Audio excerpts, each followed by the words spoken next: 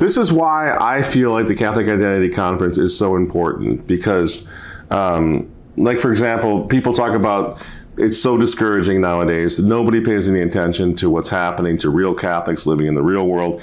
And I say to them, did you ever think in a million years that a day was coming when the head of the CDF under Pope Benedict XVI, Gerhard Cardinal Muller, would be appearing at the Catholic Identity Conference, the premier traditional Catholic conference in the world?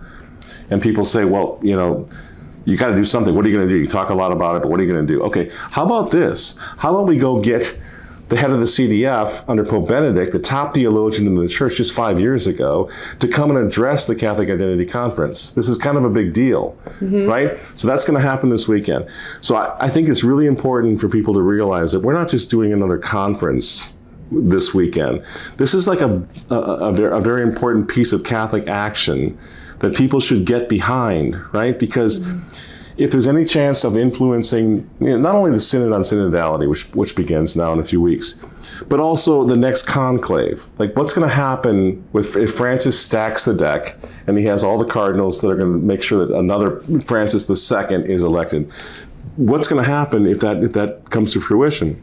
What we have to do is try to apply maximum pressure on the good bishops and cardinals that we have in the church today who recognize a problem. Cardinal Muller, who will be at the Catholic Identity Conference, has already made it known that the Synod on Synodality is going to be a hostile takeover of the Catholic Church.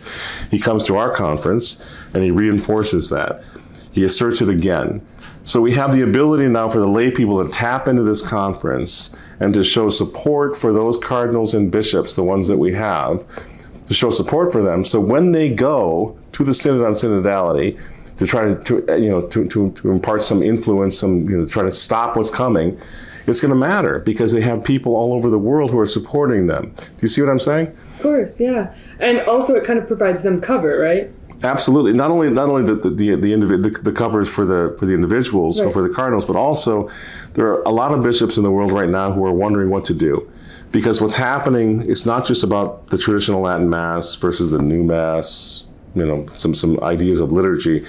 What we have now, when you think about, and Cardinal Muller has talked about this, when you talk about Davos, the World Economic Forum, Agenda 2030, which he has already said, the Vatican is now promoting these things.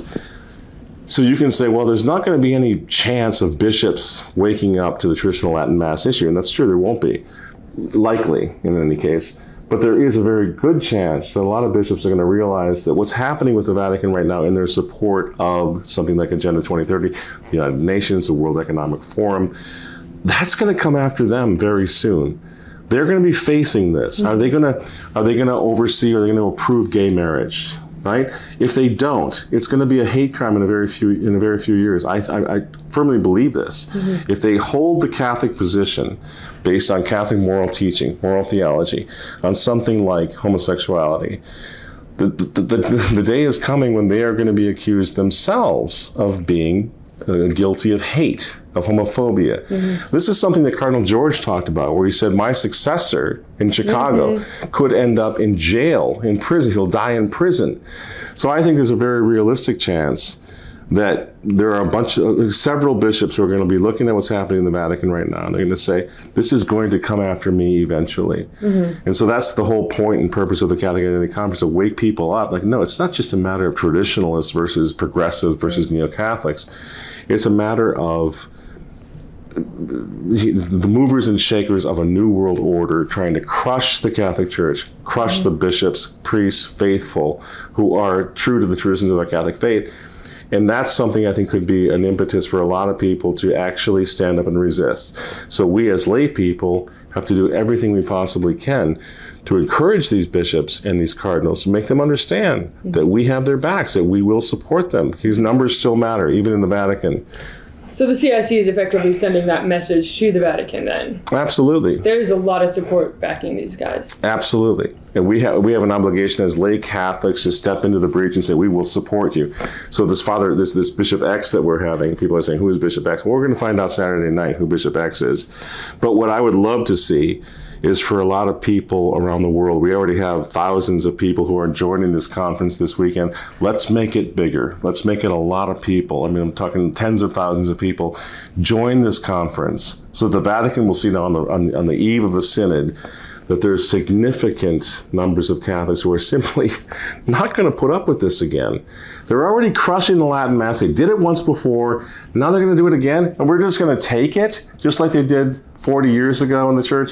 No, there's absolutely no way that we're going to put up with this. And so I think this conference is much different than just another conference. This is Catholic action in action, in that we have now hierarchical representation.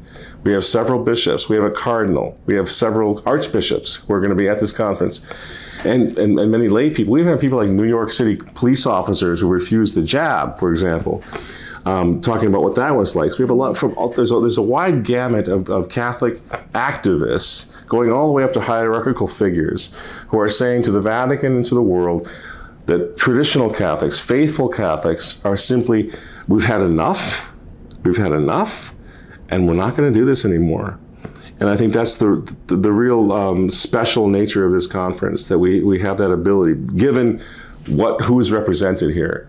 Given that we have hierarchical representation, that this is a chance for all of us to show these shepherds, bishops and cardinals, what we've said so many times in the past. If you take the stand, the difficult stand, we will be your best defenders in the world. We're going to stand with you. And this is a chance for all of us to make good on that promise, to actually show them, we got you, we got your back. And that's what this conference is all about.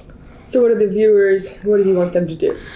Just sign up for this, especially for the live stream of this conference, because we want to be able to say to the Vatican, send a message on the eve of the synod now, that tens of thousands of us have had enough. We're watching you, like they say. We're watching you. We know exactly what you're doing. We're not going along with this again. Your listening, church, is nonsense. We know what you're doing.